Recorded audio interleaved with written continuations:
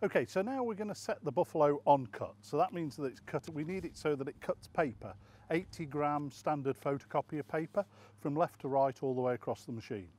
I've switched the fuel off and I've tipped the mower back.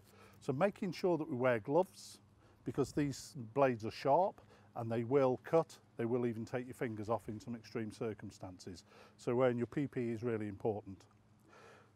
Our cylinder's fixed. That just rotates in the bearings. We lift and lower the bottom bed knife or bottom blade up and down to the cylinder.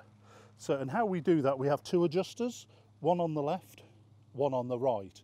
And if we put a spanner, a 9/16 spanner, onto that adjuster, adjust, take the spanner off, that's it set. So what we need to do, taking standard 80-gram paper,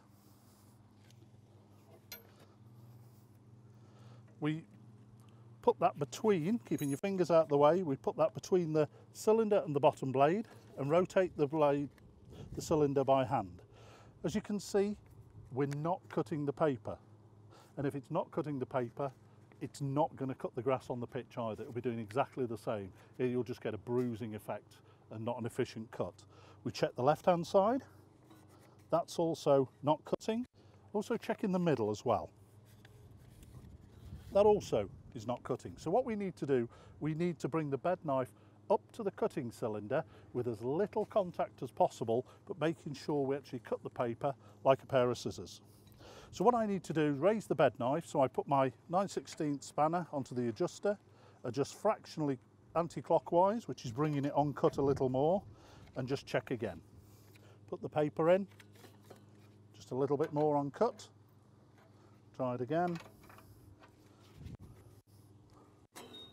Now cutting beautifully. Yep, cutting perfectly. Check in the middle. Yep.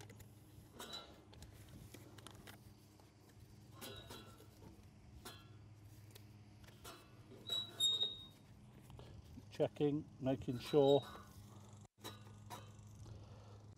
that we end up with clean, efficient cuts across the paper all the way along.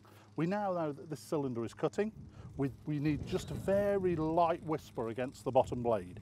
If we wind the bottom blade too closer to the cutting cylinder, it's going to create heat, it's going to blunten the blades very, very quickly, but it's also going to put extra stress on the drive system. So we just want a very light whisper across the blades of the machine, cutting the paper nice and efficiently.